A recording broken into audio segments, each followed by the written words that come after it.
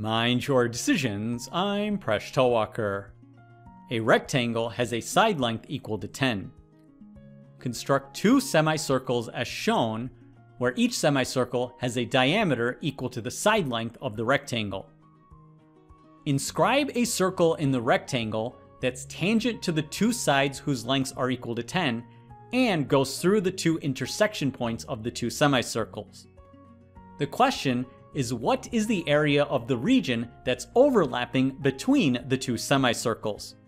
Pause the video if you'd like to give this problem a try, and when you're ready, keep watching to learn how to solve this problem.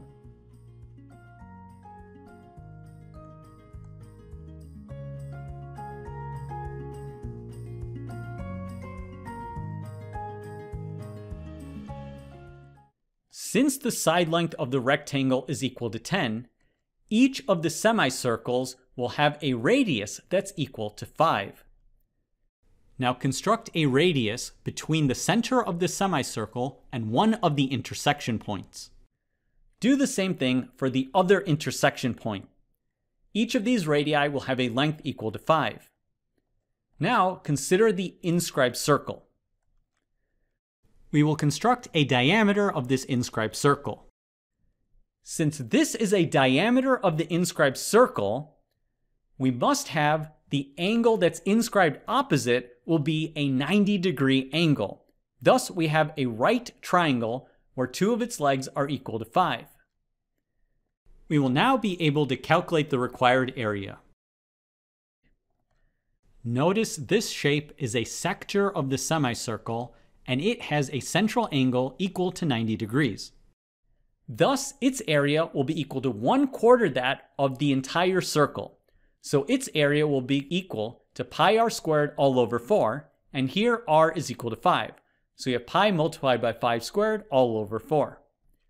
We will then subtract the area of this right triangle, where two of its legs are equal to 5. The area of this right triangle is equal to 5 times 5 all over 2. The result will be equal to this shape, which is 1/2 of the area that we want to calculate. We'll write this out. Then, to get the entire area of the overlapping region, we need to double this area. So we add this area to itself, and we get exactly the area of the shape that we want. This simplifies to be 12.5 pi minus 25, which is approximately equal to 14.27. And that's the answer. Thanks for making us one of the best communities on YouTube. See you next episode of Mind Your Decisions, where we solve the world's problems one video at a time.